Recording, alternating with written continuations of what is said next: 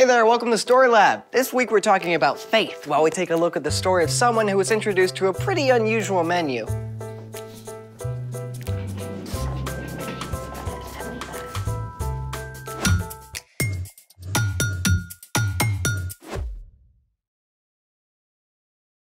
Hey, I'm Carter. And I'm Zeke. We're talking about faith, which is trusting in what you can't see because of what you can see. Sometimes that means making a move. What's this for? What's happening? Oh, please tell me there's a plan. Have a little faith, mon ami. Please, be my guest. Oh, well, thank you. Welcome to the Taste Tour International. The what?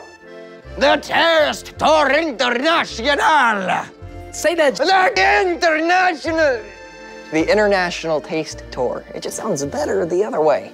Oh, it also sounds like fun. We shall travel the globe with our taste buds. Where to first? Ethiopia. Oh, I'm ready. Voila. What am I looking at? This is Monsieur Wat, served with injera. That's great, but what is it? Oh, this is a spicy red lentil stew and a kind of sourdough flatbread.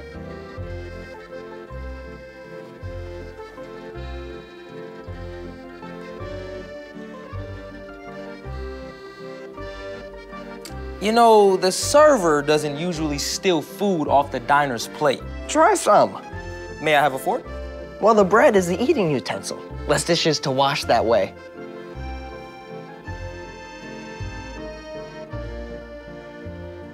Oh, wow. So much flavor. This is really good. Amaseganalo. What? Oh, that just means thank you in Amharic. That's what they speak in Ethiopia. I need more. What's up next? Turkey. That's not a very adventurous food. Not the bird. Oh, the country. Voila. Wait, I know what this is. Baka. Baklava. Layers of phyllo pastry stuffed full of nuts and dripping with honey.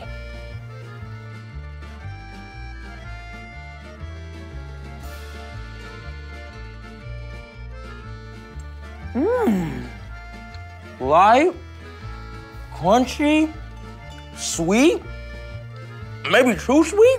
No such thing. Here, don't forget the Turkish coffee.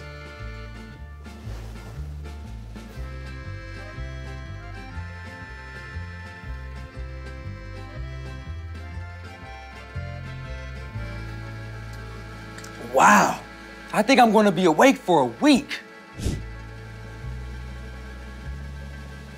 Hey, I've got one for you. Oh, where in the world are we? My friend brought this back from Australia. Oh, g'day, mate. It's called Vegemite. Huh. Looks kind of like Nutella. Yeah, you know, you might want to start with a small smear on a cracker with butter. Water. Here.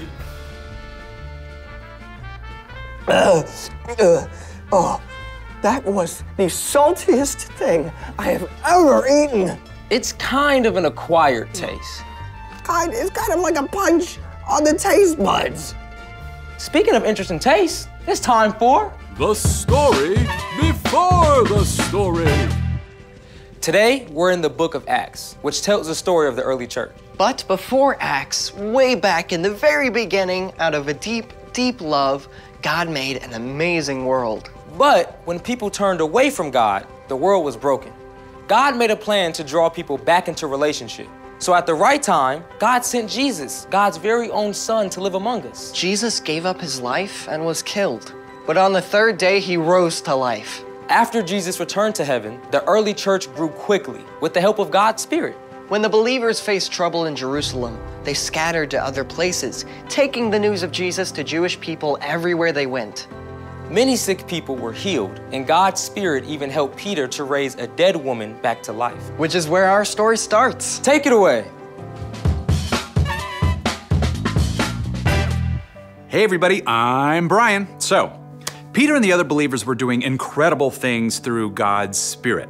They took the news of Jesus to towns and cities further and further from Jerusalem, like Joppa by the sea, where Peter stayed for a time with a leather worker named Simon. Now, so far the believers had only shared Jesus with other Jewish people. After all, going inside the home of a Gentile or non-Jewish person was against a rule Jewish religious leaders had made. But God was already at work in the heart of a non-Jewish man living north along the coast in Caesarea. This man's name was Cornelius, and he was a Roman centurion. Cornelius gave generously to help people in need, and every day he prayed to God. One afternoon as he prayed, God sent an angel. Cornelius, What is it, Lord? your prayers and gifts to poor people are like an offering to God. So he has remembered you. Now send men to Joppa. Have them bring back a man named Peter. He is staying with Simon, a man who works with leather. His house is by the sea. When Luke recorded this story, he wrote that Cornelius was afraid. This was no cute Cupid for a Valentine card angel. Nope. This angel who spoke to Cornelius was huge and glorious and overwhelming. And as soon as the angel left, Cornelius did exactly as the angel said, sending 2 servants and a God-believing soldier to Joppa to find Peter. While these men were making the trip down to Joppa, Peter was up on the rooftop, overlooking the sea. He was hungry, and as he waited for the meal to be prepared, he spent his time praying. Lord, what do you have for me today? As Peter prayed, God gave him a vision. Peter seemed to see a sheet being lowered down from heaven. And inside it? Inside the sheet were dozens of animals that Jewish law said were unclean. As Peter watched in amazement, God spoke to him. Get up, Peter. Kill and eat. Now, Jewish people weren't allowed to touch these animals, much less cook them up for dinner. Surely not, Lord. I've never eaten anything impure or unclean. Do not call anything that God has made unclean. As usual, Peter had responded with the first thing to enter his head. But God repeated these instructions twice more. Then, the sheet was taken back up into heaven. While Peter was still trying to wrap his mind around what had just happened, the 3 messengers from Cornelius arrived. God's spirits spoke to Peter. 3 men are looking for you. Get up and go downstairs. Don't let anything keep you from going with them. I have sent them. The men explained about Cornelius' vision and why they had come. And slowly, Peter began to understand. God had just told him that nothing made by God is unclean, including people like Cornelius who weren't Jewish. So Peter invited the men into Simon's home. The next day, all of them, including some believers from Joppa, set out for Caesarea. When Peter arrived, Cornelius fell down at his feet as if to worship him. Stand up. I'm only a man myself. Then Peter entered the house. Okay, this was a huge deal. In fact, it might have been the first time Peter had ever been in the home of a non-Jewish person. Cornelius had invited all his relatives and friends to hear Peter. You know that it is against our law for a Jew to enter a Gentile home. But God has shown me that I should not say anyone is not pure and clean. So when you sent for me, I came without asking any questions. May I ask why you sent for me? Cornelius explained the entire story of his vision and finished. Now we are all here, and God is here with us. We are ready to listen to everything the Lord has commanded you to tell us. I now realize how true it is that God treats everyone the same. He accepts people from every nation. He accepts anyone who has respect for him and does what is right. Peter shared the story of Jesus and how God had promised that the whole world would be saved through Jesus. All the prophets tell about him. They say that all who believe in him have their sins forgiven through his name. While Peter was still speaking, God's Spirit came and filled everyone who was listening. They began to speak in new languages and praise God. This was God's way of making it extra clear that Jesus was for these non-Jewish people too. Surely no one can keep these people from being baptized with water. They have received the Holy Spirit just as we have. All of Cornelius' family and friends were baptized, and Peter stayed with them for several days, continuing to share the amazing story of Jesus. The end. It's like how Jesus told his disciples to share the good news with the whole world. They just hadn't quite understood yet that Jesus meant everyone. So, what's our part in the story? Well, just like Peter, we have certain ways that we have always seen the world and the people around us, and it's so easy to put these people into boxes.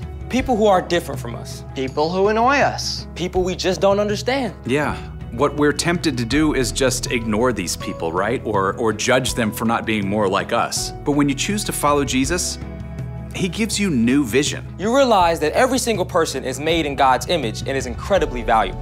And they deserve to hear about Jesus too. That's right.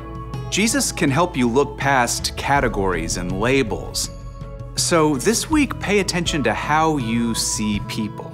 When you talk with someone, remind yourself that this person you're talking to is made in God's image. Someone Jesus loves deeply. You can even tell them if you get the chance. Yeah, I think you got it. See you next time. So, here's the thing. God can change the way you see others. Which is pretty incredible. Want to try again? In a weird way, I do.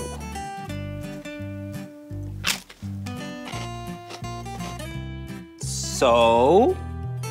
My taste buds are still considering, but much better. Thanks for joining us in the Story Lab. See you next time. How was it? Terrible. You want a piece? Nah. No, come on. We'll get you a nice... No, Z, I really already ate. Nice. I already ate.